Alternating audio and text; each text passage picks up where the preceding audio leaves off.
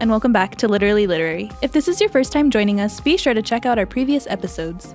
This episode, we are continuing our discussion on Alessandra Narvaez Varela's debut novel, 30 Talks Weird Love. In this episode, we are interviewing Alessandra herself.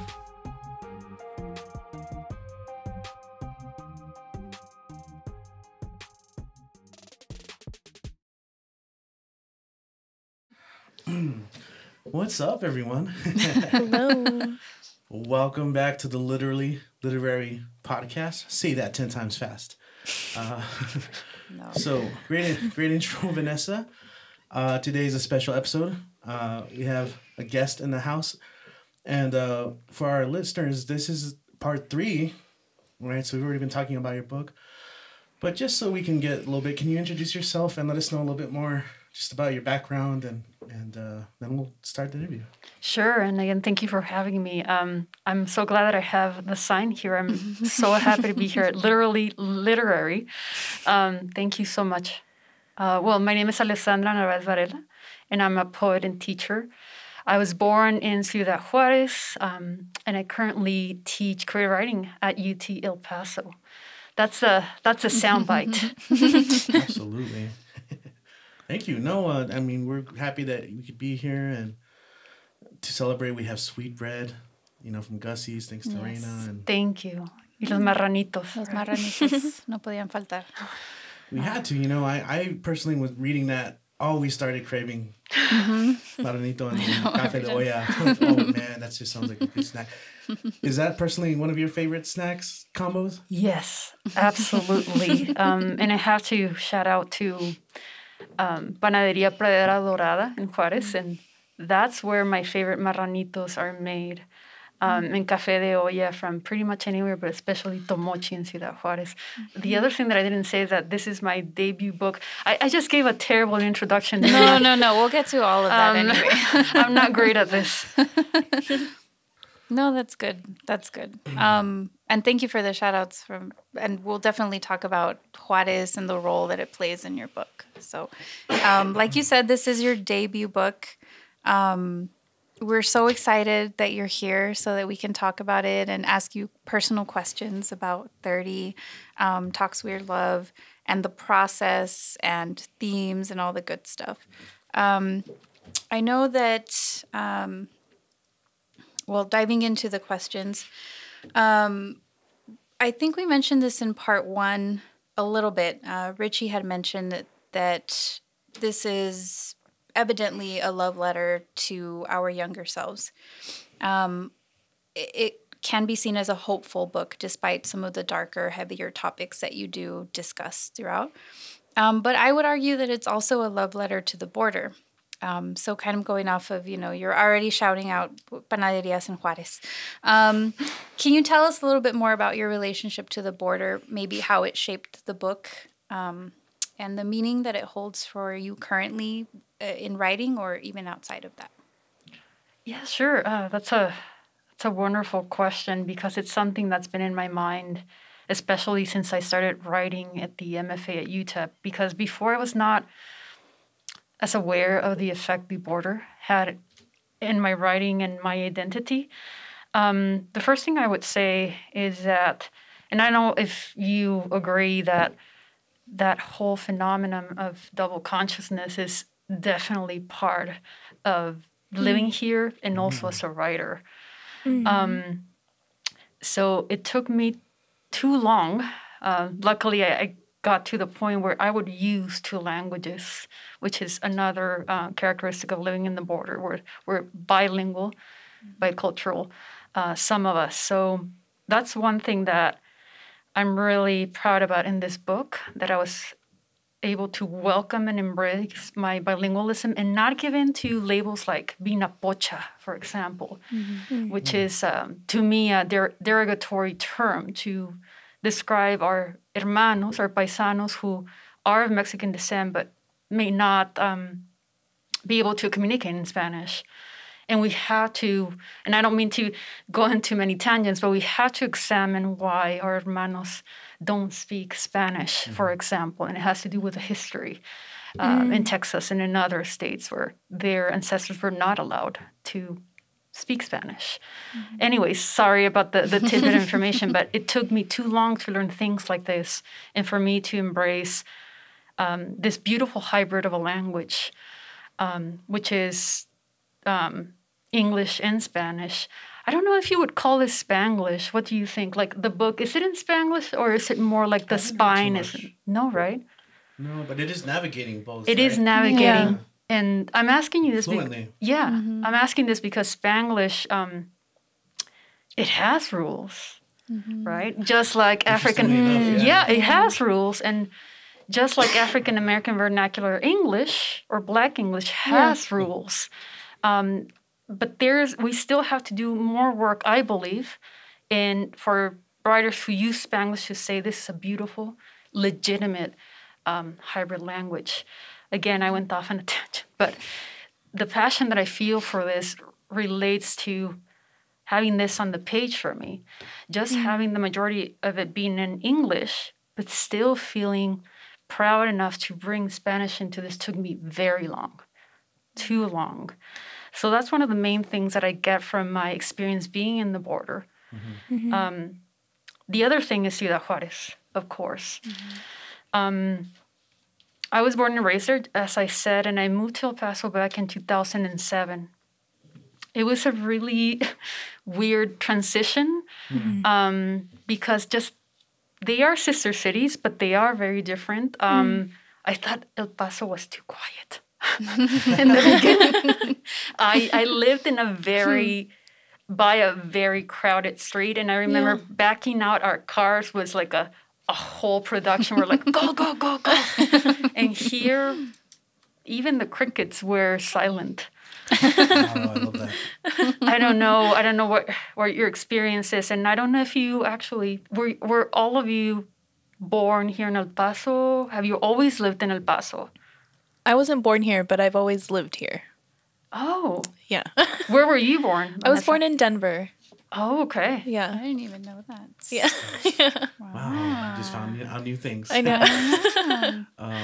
I was born here and I've lived here, my whole life. So that's why I know this book works so well too here. When you were born, also, I was born in Los Angeles, but we moved here when I was 7, so I grew up in El Paso. Oh, yeah. And I love that diversity of experiences. But see, growing up in Ciudad Juárez, moving here when I was about to graduate, it was a weird transition. I remember going back to my house in Juárez and crying because I missed it so much. A big thing, though, is that in writing about Ciudad Juárez in 1999 and addressing the first wave of femicides, that was also really complex and difficult for me to do because I did not want to stigmatize the city any further or minimize it to just a place of horror and murder, which has been done before to the city. And the other thing is that I might not be living in Ciudad Juárez right now, but this is still home to many people, and they see it as more than what has been represented in the media. So it was a difficult process trying to, I guess, balance the anxiety the protagonist feels with this other feeling of, I love my city, which is what I find out a lot of people in my generation, and even now, they resonate with that. It's like we go through stages where, like, I'm in love with my city. I love Ciudad Juárez, and then it's like, why does it have to be dangerous? Yeah, you talk a lot about that frustration in the book, and I think you do it well enough. One of the questions that we did have was related to that regarding choosing to cover difficult subject matter and the frustrations of it, but also through the lens of a YA novel. Like what was that like? How did you decide to walk that process? And maybe you had some insight also from your publishers. I'm not really. How was that experience for you? Well, when I started writing this back in January 2019, I was not as aware of who the audience was. I knew this was for young adult readers, but not necessarily what that meant. Little by little, though, talking with other authors in the past 1.5 years in panels or conferences, is that young adult literature is so appropriate for tackling these issues. If we think about teenagers, and I was a high school tutor in Anthony, Texas for 5 years, they're ready for this kind of conversation. The thing is that you have to invite them to it. Another thing that I really admire about teenagers is that they don't put up with any BS. They'll read you very fast, and they'll know if you're being real or not. So throughout the revision process, I was like, if this is my main audience, I have to come forward and say even more than I was willing to say before the first draft. I have to keep on digging. And as far as my publishers, especially in Cinco Puntos, my editor, Lee, was pivotal to understanding the audience more and more and more because my background is in poetry.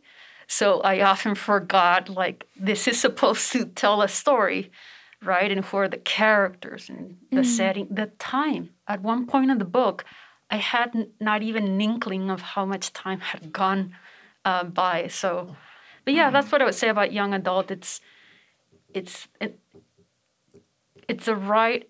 one of the best genres to tackle difficult topics. Yeah. It's necessary. And we have talked about that in the past. Not just we're talking about your book, but other YA books.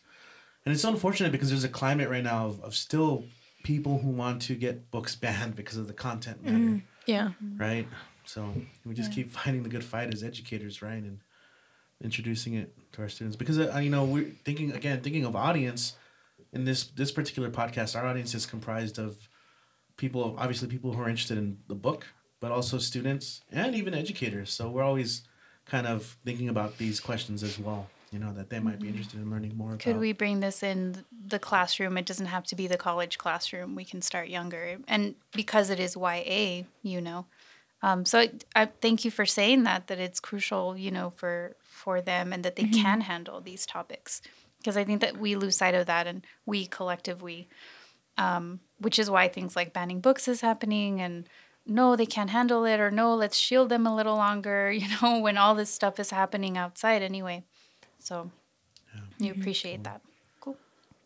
So speaking of our audience, I know that a lot of our listeners are aspiring writers, who are maybe looking to get published for the first time. As a first time published author, God, man, that's so great. You're like now along the border, like published. How do you feel about that, for one? But two, like maybe kind of talk about your experience with like going from that, like having an idea of a book to maybe just finding publisher and working through to finally have it in your hands. Yeah, of course. First of all, it's a wonderful feeling. I remember getting the email from Lee Bird before Cinco Puntos was acquired by Lee and Low Books in New York. And I started crying. There's a really bad picture of me that my spouse took. And I remember getting the email and running to him and knocking on the door because he was using the restroom. And so I pushed him to come out sooner, and I told him, and I was just in a state of frenzy and disbelief. After that, of course, the character, which I'm sure you've talked about, she is very... I guess, not to put it in a nutshell, but she's a type A in a way. Not that I have an experience in psychology, but I'm very much like that. So after the happiness came the dun, dun, dun. What does this mean? Yeah. I did, however, allow myself to just enjoy it for maybe a week or so. I also talked to my family about it. But we had, not in my family, not my spouse, we did not know what it meant. And this is probably an unoriginal image for the publishing industry, but it's a machine. There's so many cogs, there's so many turns that as aspiring writers, we just don't know about. And I would really counsel undergraduate and graduate programs here in the border to have at least a class or a discussion about this because the first thing is get published, but then it's a whole process. The first thing being, after my week of happiness was done, I start with revision. Oh my goodness. I used to tell my students at UTEP, revision is everything. And I believed it, and I still do, but I lived it. This book that you see right here, all in all, it might have gone through 5 or 6 revisions. Also, each poem, I think there are around 70 poems. Each one got at least revised 2 times. And of course, there were the moments of epiphany where a poem almost came out right. But most of them needed a lot of work. So I think that's something that we have to talk about more often, which is once you create your first or even your second draft, you have to keep committed to this practice. That's a very big thing for me. And now that I continue teaching, I bring up the example, and I hope that they actually take it to heart little by little, because it means everything. The product that you see here, whenever you buy any book, it didn't start like that. And I've also used another, is it a metaphor, an analogy? Oh my goodness, I'm going to fail poetry now. But just like they say that to raise a child, you need a village. You need a village to produce a book. Because with each revision, going back to it, I had Lee Bird, my editor, looking at it. I had my junior editor, Stephanie Frescas Macias. And of course, the editor who was always there for me from the beginning, who is Paul Laprade, my spouse. So Paul. Oh my goodness, he's an amazing, amazing man. And I also, if I allow myself this tangent, it's also a love letter for him. Because he's very much present in this book. His passion and his patience made this possible. So many eyes go through this, so many filters. That's the writing part of it. And then I remember getting the first proof of the cover. We were so excited because the illustrator, Paulina Magos, she's from Guadalajara. And I was beyond happy because she's a paisana, and I'm very proud to say that now we're in touch. And I sent her a book. So there's that process. The other process that really surprised me was actually putting the book together. Sik Peña, who was in charge of doing that, as well as Stephanie, I think they hated me because opposed to regular prose, every page was different. And that must have been a little bit of a nightmare, but they were amazing. They kept on going back to each poem, especially the concrete poems. We went through at least 2 versions of them to find the better shape, for example. Because it's one thing, I created the shape in Microsoft Word, but then they had to adapt it to whatever program they use and stuff like that. I also went back to him since the margins changed. That's writing and making those kinds of decisions. And then there's promotion. Oh my goodness. That's like a whole other thing, right? Promotion plus pandemic. So you had double. That is, And yes. And before we start recording, I was talking about how bad I think I am at promoting, because a lot of the responsibility, even though the press has done a great job, it's almost understood that is the author's job to really further those efforts.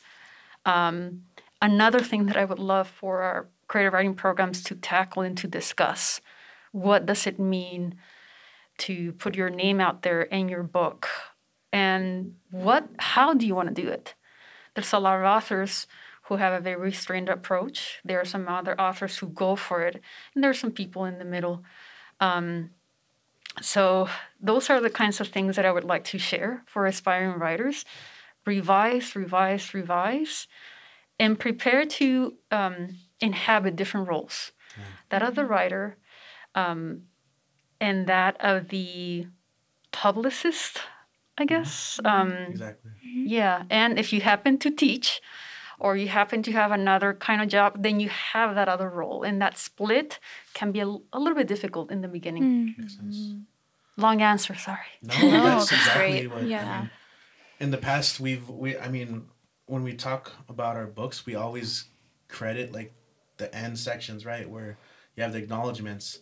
And it's very true what you say, right? It takes a village. It's just to acknowledge everyone that is behind the process is such an important part of it. So I was curious about, like in your creating the book, which poem was the first one that kind of was what started you to write this book? Oh my goodness. That's such a good question. Let me remember. Because interestingly, I wrote this in a composition notebook and it was regular prose. And once I typed it, it was poetry. I would say, though, that the first poem, it's the first one. I wasn't looking for her. Okay. It has gone through so many transformations, but this is the one that reminds me the most of the initial idea. That's what I would say. I wasn't looking for her. And the whole image of being in the multicinemas and having, Ana Maria meet 30 there. So you already envisioned that like encounter of this stranger who ultimately has a connection with the protagonist of the piece. Yes, correct. It's a fascinating concept too. Well, thank you. And actually, going back to the acknowledgments, and the reason why I have so many students, it's because they're really at the heart of this book, especially my high school students. I saw myself as their 30, and I would try through really corny language to say, "You're beautiful, you matter," and they would be like, "I Miss N," Some of them would like it, and we would talk, and some of them would just roll their eyes. But I just kept pushing because sadly, I never had a visitor from the future visit me and tell me that I was also, I was just beautiful because I was alive. That's why I overdid it with my students. I also saw that I had not had much of a teenagehood because I would see their youth, and I mean youth in the heart, right? Their ability to laugh, their ability to even be overly dramatic. That's why I really love working with teenagers. Everything is a flor de piel. Everything hits them. And I admire that so much because I was never like that. I was always studying, always thinking about the next deadline or the next achievement. And if it hadn't been for them in Anthony High School, shout out as well to the Wildcats, I wouldn't have had the idea either. So I owe it to them and to all of my students. That's perfect. Yeah. I think that kind of touches on a question that Jorge Gomez had. And shout out to Jorge too. Hola, Jorge. Yeah, he was asking about why he chose to come from the point of view of a 13-year-old rather than a 25, 26-year-old, right? Is that what you Yeah, exactly. I guess it goes back to me wanting to live vicariously through a 13-year-old. And as you mentioned, Reyna, this is a love letter as well to my younger self. So I wanted Ana Maria, but also me, again, by proxy, to have that opportunity to embody that age again and enjoy it a little bit more. That's why I chose this point of view. And something that really changed, I think, throughout the revision process is that the voice of 30 is present, but it's not overwhelming, I think, at least in my opinion, because I really wanted for the 13-year-old protagonist to shine and also to bring up that we have so much to learn from our younger peers, not only from the wise Yoda figure. Right? It's like, I'm old and I'll tell you what I know. Not at all. Of course, we do have to learn from our older peers, but what about those who are children or teenagers? Richie and I participated in an after-school program teaching poetry, and we were both a little bit afraid because we hadn't worked with such young students. But what really, really marveled me, it amazed me that if you really take the time to just sit down and listen to how they think and how they feel, it's just a beautiful experience. And you do learn from that willingness to see the world a certain way, or even just because they're not, I guess, as influenced by this societal contamination yet. Their word choices, their syntax, excuse me, it was so fresh, and it's like, oh my goodness, I wanted to steal older lines. Did not, and if I do, I'll ask for their permission. So. Yeah, it was great working with them. They were so adorable. Oh, they were, and so wise in their own way. Yeah, lots of learning for sure. Awesome. I think that answered the other question, or you kind of started answering it, if you encountered any challenges in writing from the 13-year-old perspective, and if you had any difficult or fun aspects about writing from that perspective, and as a future self. Because of what I mentioned, coming from the background of poetry, I would struggle at times to remember that I was trying to embody the voice of a 13-year-old. This does not mean at all that I was condescending. No, it's just you do have to access a different part of yourself. So at times I would come from the perspective of a 30-something-year-old when that is not the case. So it goes back to what I was saying. So it's spending that time with teenage students and students who are children that really helped me a lot, but it was still a struggle. Luckily, I had my editor there saying, whoa, what are you doing? One thing that I would like to mention in regards to the group of students that I work with who were ages, I think, between 7 and 12, that it was because of them that I added the concrete poems in there. And that's something that I was discussing with you before we started recording. They loved that. And during the summer of 2020, a period where we were all very confused and very much isolated, I remember Lee Bird said, "This girl needs to have fun." I'm not good at fun. I was never good at fun. I think actually I'm a little bit better at it. But going back to 13, I just did not know how to have fun in the normal sense of the word. And so the answer came to me by drawing a mama leche, a hopscotch, and saying, this is how someone like Ana Maria would have fun. And I connected that to the experiences those students had in the Boys and Girls Club at Canutillo. They just loved it. And I just loved the idea of going back to that place where you can just draw a shape and have that be the margins that you have to restrain yourself to. And that's how I had fun. That's something that I would say. And it was a very late addition to the book. So when I submitted this to the editor, it was one of the last drafts. And I was nervous. But I think that the enjoyment came through. And she liked it. And I was like, oh, that's good. That's great to know, because I think that's one of the more unique things about the book is how you have, I mean, yes, it's poetry and prose, but you also include the concrete poems, but also you have these other genres too, like letters, blackout poetry, edit, like a live poem that's edited, not live poem, but like you have back to back. Like those are very fascinating things, you know, and I think that really helped the book stand out as a reader, especially we were talking about it from an educator's point of view. Like you get to teach these things now, you know, you bring it to the classroom and you get to talk about these different forms. Absolutely. Thank you for noticing that. Because it is, I think it's so difficult at times to teach writing and creative writing. So I do hope that educators can use this and use it as a blueprint for lessons. And just so you know, I'm always open for any kinds of questions about the book. If you were up for library visits or classroom visits, mainly through Zoom, I guess, because of how times are like, but I'm here to answer any questions. But Thank you. Well, since you bring it up, I mean, for our listeners, how would they? I mean, what's the best way? Maybe someone can get a hold of you for that.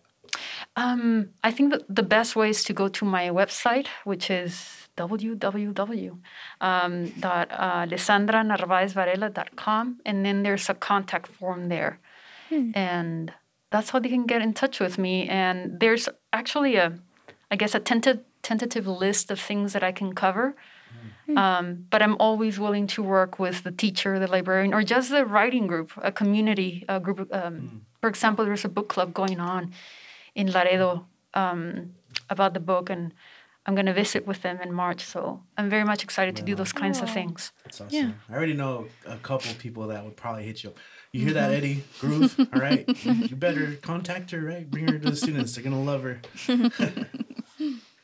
And I know you said that the little kids like the concrete poems, but that's one of the first things that I talked about first show. I was like, oh my God, the blackout poetry, and this is so cool. Because you don't really see it that much, the Margarita and all of those poems. So it's definitely new and a new and fresh way to bring to light the process and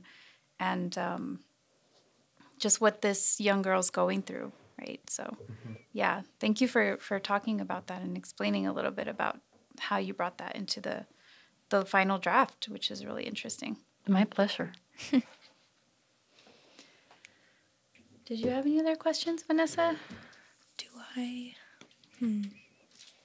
I have to think of one off the top of my head. That's hard. Freestyle. Ready? Freestyle. 3, 2. Think of a question. Think of a question. How, or yeah, I mean, maybe while you think of one. Yeah, go ahead. I'm trying to think about how to phrase this. It looks like you've been received really well by so Brave Books, Literarity. You have a lot of the community already right behind you. How's that been? Oh, that's been beautiful. Especially the Clarks, Bill and Mariana Clark. They've been amazing in supporting this book. And that's another thing that I would tell aspiring writers is to, even before you get to publish a book, support your local bookstore. There's such a vibrant part of our community. And so there's just no equivalent, for example. There actually doesn't even exist that Amazon would tell you, oh, you've sold these many copies. They don't really care. I appreciate the business, but there is nothing like that personal connection to Mr. Clark who tells me you've sold these many copies. This person asked about it. We had a young reader ask about this. And that's really the beating heart of our community. So that's been really, really amazing. And I'm very thankful to Literary and, as you said, Brave Books. Yeah, they're definitely a champion. So. And we were talking pre-show, and you had mentioned you recorded your audiobook. And so to talk about, the book being available, obviously you want to shop at local bookstores, but it's also available now in audiobook. So that's exciting too. Yeah. Did you record in voices? I tried. I tried, and I remember discussing that with the director. It's like, I'm not good at voices. She talked to me about, we don't expect you to do that. I'm not a voice actor.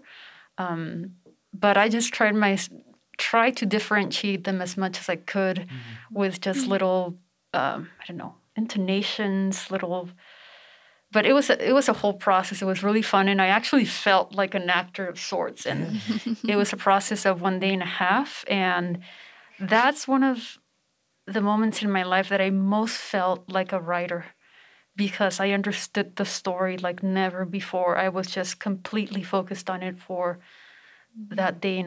It was a really cool experience, and it is available. So if my voice is not too grating, you can listen to it.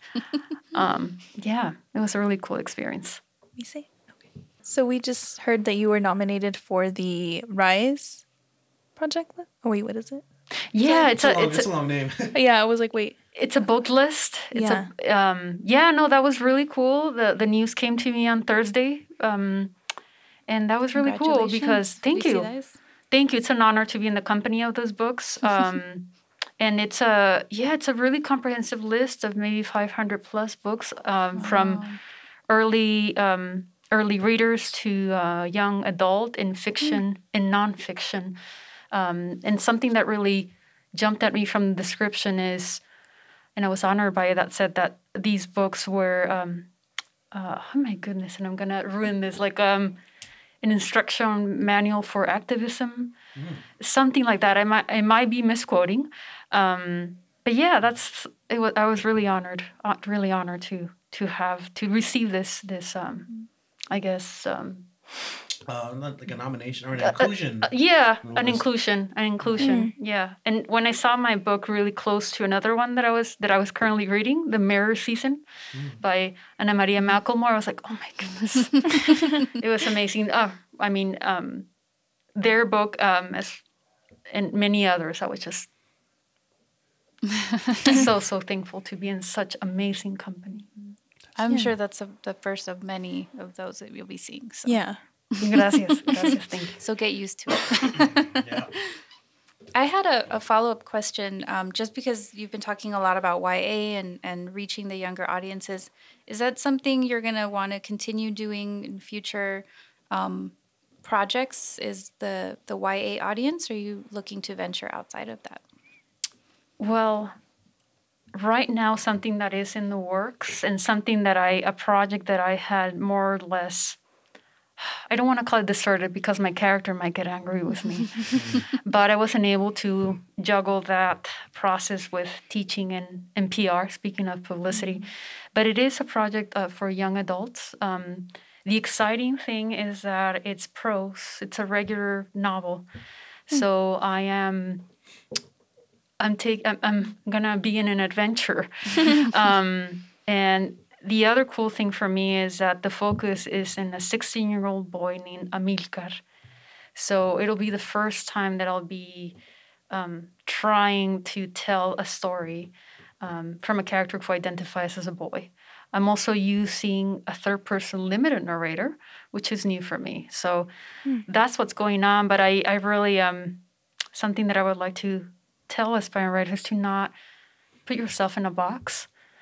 My thesis in the master's program was not a YA young adult novel in verse. It was just a regular collection of poetry.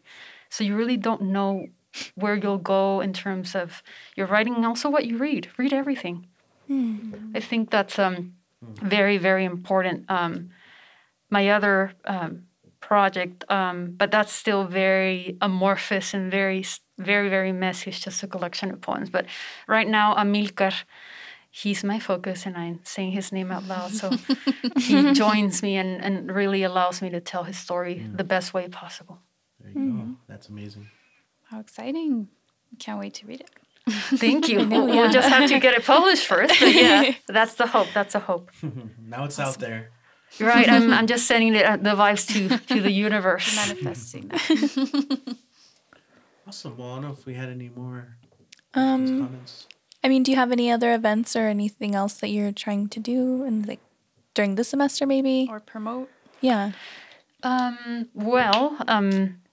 In chronological order is, in a way, that sounded like immodest. No, what I meant is what's coming up in February is that I'm going to be featured in the City magazine, and that was a really cool interview. Awesome. I'm hoping that maybe we can organize a reading. And thank you to Erin Coulihan. I was going to ask if it was Erin. Oh, she was amazing interviewer. Just like you guys, thank you so much. So I'm hoping we can have a reading about that. I'm very excited, especially for going to the Texas Library Association conference in April. Hopefully the travel will still be possible and it'll be in Dallas. I'll actually get to interact with readers, librarians who are a wonderful part of our community, so important, and also talking to fellow writers in the flesh. That's something that I'm very excited about. That's what I can think of right now. That's what I can think of right now. I am trying to envision an event where it could be reading poetry and also inviting a friend of mine who's a musician, and even my sister who does henna. So I'm envisioning a very, what would it call it? Multi something event, like multi-genre. Never want to say like multidisciplinary, but it's a pretty eclectic, you know. Yes, eclectic. But that's still something that's in the works. And as I said before, my one of my biggest dreams is to actually go on library and school visits here in this community. That's very important to me. I've already stalked some of our librarians here in the main districts, but I would like to reach out again and say, I'm here. I'm definitely here for you. And I know these are really difficult times for our librarians and our teachers. So thank you so much for your hard work. Thank you so much. Awesome. That's great. How exciting. Yeah. It's cool. It is. Something else that I didn't say about all of this is that it is surreal. It is very surreal. So even being here with you in this room and knowing that you read it with so much love, and it means the world to me, so thank you. Well, thank you for coming, and thank you for writing this book. And we can't wait to read, the next projects, and definitely we'll talk about what else you can do to come into the universities. I know you're looking at younger audiences, but I mean, that's university students, Right. We also with BorderSenses. I mean, I'm already thinking about a lot of ways to bring you in. So we'll talk after. I did not forget. I'm sorry. The Spring Arts Festival. Yasmin Ramirez. Oh yes, she's coming up with her wonderful memoir, Ándale Prieta. She invited me to be part of her event. So this is in May. Oh, my goodness. Oh, Yasmin, I'm not doing my job with PR. Yes, that's another event that I'm so excited about, because it is in this community. Yeah. So very excited about that as well. And that's the magic of YA. YA is not limited to the readers that the cover says, right? I think adults also gravitate towards it because it tends to be very much on the surface of feelings, emotions, and experiences. So we're definitely not young adults anymore. Well, maybe Vanessa is, but we loved it. So our heart, I guess, at heart, but young at heart. There you go. So shout out to Yasmin. We do plan to read her book as well and talk about it. And much like the foodie she is, I believe we're looking forward to eating some treats right now. Oh, yeah. Yes. That is amazing. Yeah. Yasmin, I think her book on El Prieta is going to come out in April. Yes. Also from Leon Lowe Books. So be on the lookout, because it's going to be amazing. Awesome. Thanks for joining us. Thank you. Thank you so much. Say bye to the audience here. First time live. First time recorded, actually. That's really cool. I know. All right. Awesome. Cool. Peace. We're done. Thanks for joining us on this episode of Literally Literary, brought to you by BorderSenses and Power at the Past. This episode, we continued our discussion on 30 Talks Weird Love by Alessandra Narvaez Varela.